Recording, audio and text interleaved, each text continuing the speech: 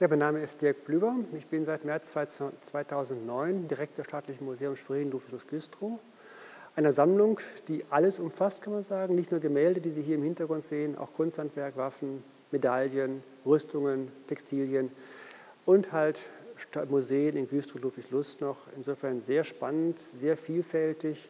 Und ich denke, wir haben viel erreicht in der letzten Zeit, aber wir haben auch was vor uns, unter anderem einen Depotneubau. Ja, wir befinden uns hier in der Ahnengalerie im Schloss Schwerin.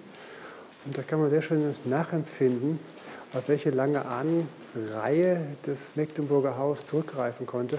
Natürlich, diese Werke sind teilweise im 19. Jahrhundert angelegt worden, nochmal nachgemalt worden, um ganz bewusst auch diese Ahnenreihe darstellen zu können.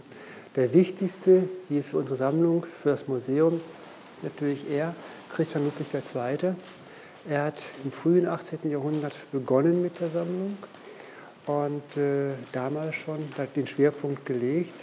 17. Jahrhundert, 18. Jahrhundert, Niederländer, das war sein Zentrum. Da war er auch persönlich häufig, hatte gute Verbindungen zu Künstlern, aber auch zu Agenten. Und das war im Grunde sein Interesse, diese Kunst hier hinzuholen. Und das ist natürlich ausschlaggebend dafür, dass sich hier diese große Sammlung dann befindet bis heute. Und heute kann man sagen, dass wir allein im niederländischen, flämischen Bereich fast eine Referenzsammlung bilden mit um die 800 Gemälde, darüber hinaus noch Zeichnungen, Grafiken. Und vielfach gibt es nur hier einzelne Künstler zu finden in ganz Deutschland. Und so kommt es, dass wir heute hier in Schwerin mit 36 Gemälden von Jean-Baptiste Audry die größte Sammlung von Audry-Gemälden außerhalb Frankreichs haben.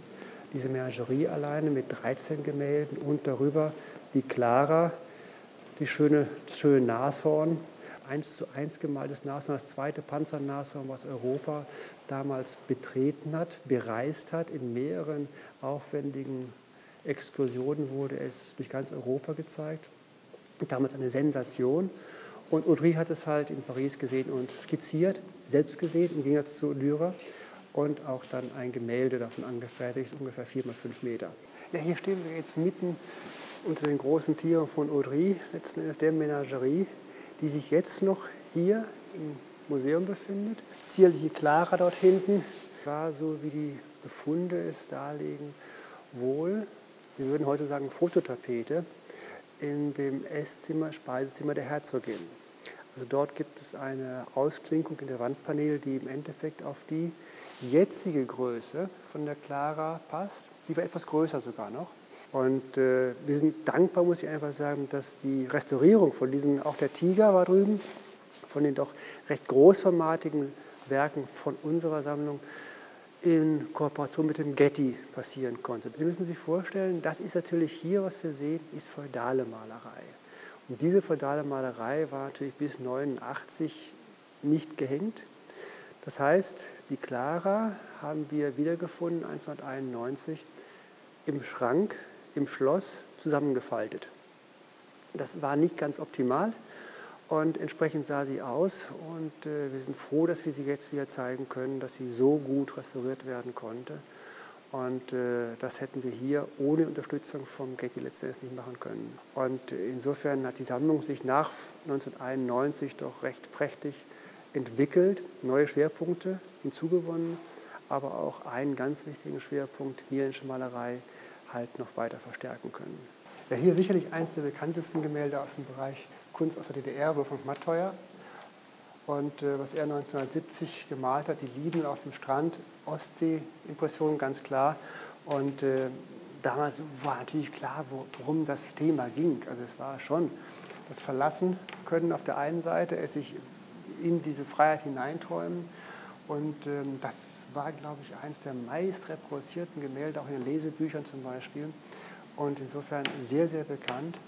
Und wird natürlich auch neben den Niederländern, die wir jetzt hier in einer Abteilung Suche nach dem Glück, nach dem eigenen persönlichen Glück zusammengebracht haben, sehr häufig gesucht und wiedererkannt. Und damit auch zurzeit eine Konzeption bei uns in der Dauerausstellung, dass wir bewusst in den Bereich der alten Meister auch moderne Kunst hineinhängen, so als Stolperstein ein bisschen, um einfach zu zeigen, schaut da mal genau hin. Man hakt es nicht so nacheinander ab, sondern wird ein bisschen irritiert und schaut dann auch mit neuem Blick auf die alten Meister.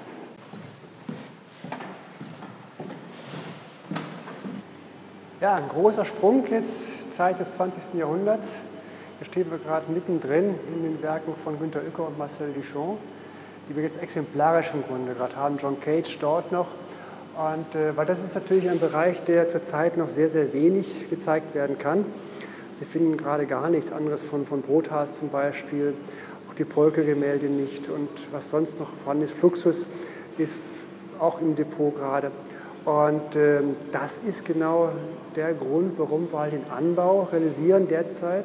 Und wir gehen schon davon aus, dass diese Erweiterung der Darstellung der ständigen Sammlung doch viele Leute interessieren wird und überraschen wird auch, was hier in dieser Sammlung drin ist.